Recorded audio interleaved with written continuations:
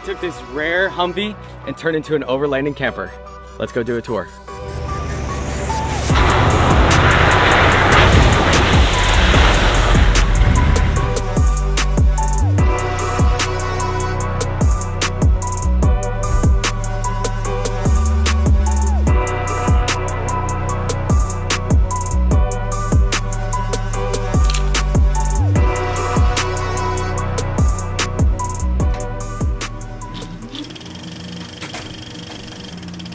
I ended up finding this particular vehicle on Facebook Marketplace. I was looking for something unique, a new conversion, something that was going to challenge me a little bit more. And so I found this guy. It's an M997 1991 military Humvee, and it used to be an ambulance. And so before we go on the inside, I want to give you a tour of the outside. Once we got it down to the shop, we ended up breaking it all apart and wanted to paint it. I wanted some kind of rugged look, so I ended up going with the Raptor liner, and love the way it really turned out. It turned out great on the outside of the cab, and we ended up spraying the inside of the cab as well. Now for the tires, I ended up upgrading them to these BF Goodwrench Bajas. These are 37-inch with run flats built into them, and I ended up finding out after I struggled with my buddy Mike so hard to get those run flats in there that the company would have actually done them for 30 bucks. Go figure, but it was a good experience, and these really make the Humvee look badass. Another one of my favorite additions on the outside is the Lightbars. So I got two on this side, two on the other side, one on the back, and one on the front. Now these are a game changer at night. I mean, it's like you just created your own daylight setting while you're driving around. So really happy the way these turned out, and that brings us to the cab.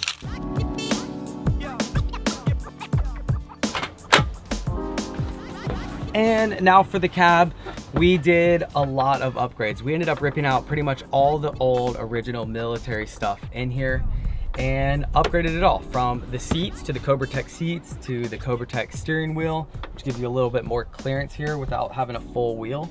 Now for the gauge cluster, we ripped out all the original gauges because some of them weren't working, and so we switched it to the Speed Hut system, which has an all new version of the new technology for these Humvees. It looks great, it's all clean, and the speedometer is actually a GPS based speedometer, so it doesn't have the cable that runs back to the transmission. For the middle, we have the backup camera, which I added, so I've got the screen here, added a cup holder, that was a must because I had nowhere to put a drink ever, and added a light bar system as well as a USB spot to be able to charge. Now when we swapped the transmission from a 3-speed to a 4-speed transmission, I had to swap out the shift knobs, and when I did that, I ended up putting a shotgun shell as the shift knob, which is a cool little feature. And for up top here, I have the air conditioning, so when we redid the engine, we added another belt with a compressor, so that way we have AC in the Humvee. One thing that was missing in here was the sound system, so I ended up putting like a golf cart sound system up here to kind of get it out of the way. And it's Bluetooth, works great, has LED lights in it, you know, the whole shebang, but really pleased with this. Oh yeah, and I never took off the M16 rifle. We ended up keeping these same storage bins that they had in the Humvee. In particular, I added the little magnets up top, but ended up turning this particular bin into the gray water tank. Now I have a small 8-gallon gray water tank right here and have a little power switch so I can dump, as well as the hose for my water fill, which is right here. And this is my 120 plug for electric if I need a plug in. And I still have a little bit more storage on this side. Now for the other side, that's just an open bin for anything that needs to stay outside, like little mats, rugs, chairs, etc. That side is open for storage. Now let's get to the cab, which is why everyone's probably here. So for the cab, it's still the aluminum and Kevlar base topper that the military ended up adding on. Now it had no windows in it at all, so it was just a dark hole once you closed the doors. So I ended up adding some RV windows to both this side as well as the other, and the porthole windows on the back. And for even more ambient light, plus a little bit more headspace, I added a skylight the whole length of the topper as well. So let's go ahead and go in there and check it out.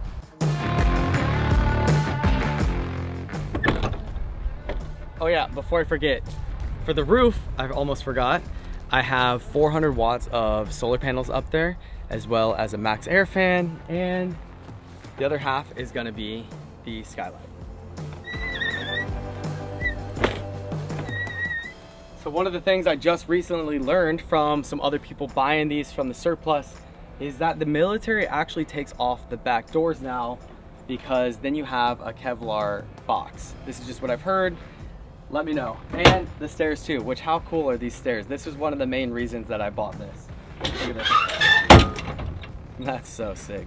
Now before going up the stairs, one of the features that I added into the spot where the gurney used to be is now an outside shower. So you can just hook up, twist it, turn it on, get some water pressure, and if you need to, wash off your feet or your Vans in this case. But it's a nice thing to be able to just wash off and rinse outside. It also has a hot water hookup too, so you don't have to take freezing cold showers. All right, come inside.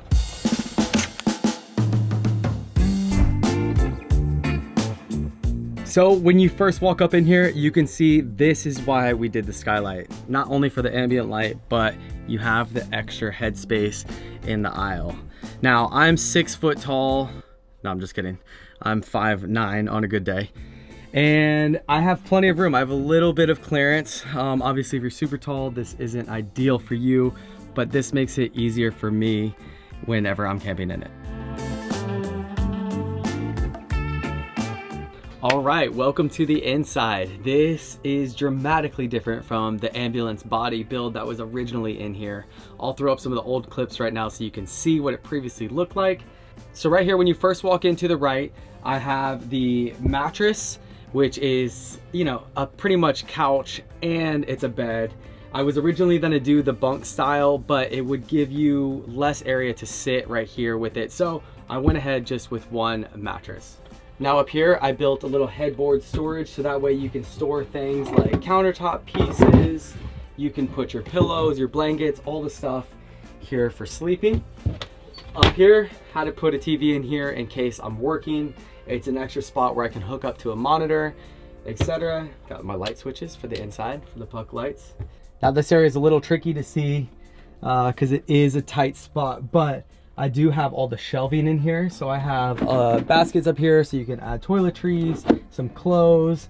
On the back side right here, I do have a Mophie router, so that way we have full internet off grid. And then the diesel heater hooked up, which I did integrate the diesel heater system into the existing system that was in here on the floors. So that's a nice feature. And then down below, got a little bit more storage, got some tools down there. Hopefully you don't ever have to use them, but it's safe to have them just in case. And up top, added the max air fan. Now stepping into the cab area, this is where we have the electrical powerhouse. Now I have a 300 amp hour lithium battery and a full off-grid system. I can put all the details to that right here if you want to watch how our off-grid system is set up. But after camping in this thing off-grid for a few times, it's amazing. I mean, this is the ultimate off-grid system. It is set up to power everything you have and stay off-grid efficiently. Moving over to this side of the cab, I have this extra storage, the storage compartment that comes up right here, and I have everything for my skateboard, which is a must, some more tools, and this is a portable AC system if I need it for inside of the cab, just to stay a little bit cooler. I also love the fact that this whole area can be closed off, so at night you can just have your own section right here, but you can also access the cab from that way. All right, so moving on to the fun side of the Humvee. Over here we have our countertops that I ended up getting from IKEA. It was a scratch and dent that ended up working out perfect for this application. Was able to rip it down and make it fit for the Humvee. And over here we went with the gas burner. Now gas is so much more efficient than using an electric burner, so I decided to go with gas. I have a small propane tank up here. Then on this side I have storage for utensils, pots and pans, and one of my favorite features back here is the electric outlet that you can also charge your phone with on top of it, as well as have multiple ports right there hidden in the counter. Also, sorry that this is rocking. It's on the bed and it's super sketchy, but when I move, it moves. Moving on up in the kitchen, I ended up going with the Ravati sink. This has everything you need for a small space. It's got the depth and doesn't take up a whole bunch of room on your countertops, and it's still just as efficient just for smaller vehicles. Got plenty of room up top for some of the foods, spices. Over here we got some pots and pans. Moving on down, I made all of these cabinet faces. I did not make these little leather loops. Those are from IKEA. Quick little steal, but they look really good for this. So under the sink, I have the water heater in here, as well as a filtration system. And the water heater is on a switch, so if I'm gonna take a quick shower, I can just heat up 4 gallons of water real fast. It doesn't draw too much because it just keeps it warm. Then I have warm water. It's just one of those things that I feel personally is something that I need when I'm camping off grid. Now let's talk about the fridge. So for being able to stay off grid, you have to keep an energy efficient mindset. So I ended up going with this DC powered Dometic fridge. And it's nice, it fits perfectly underneath of the cabinet. And every time I feel like it's not gonna be big enough, I end up having more space in here than I even thought. So got it all loaded up right now. It's got the freezer option. And honestly, this has been way better than I thought it was gonna be. I thought it was gonna be good, but it ended up being great. Now, even lower to the ground in the space below the refrigerator is the original area where they had the gurneys, etc. I ended up putting a 20-gallon water tank in here, as well as all the accumulator and the water filtration system, and a gauge so I can keep track of when I have enough water. And 20 gallons will typically last a single person about a week if they're showering and doing a lot of food and dishes. And finally, the bathroom. This is one of the most controversial things in vehicles because some people believe you need it, some people believe you don't.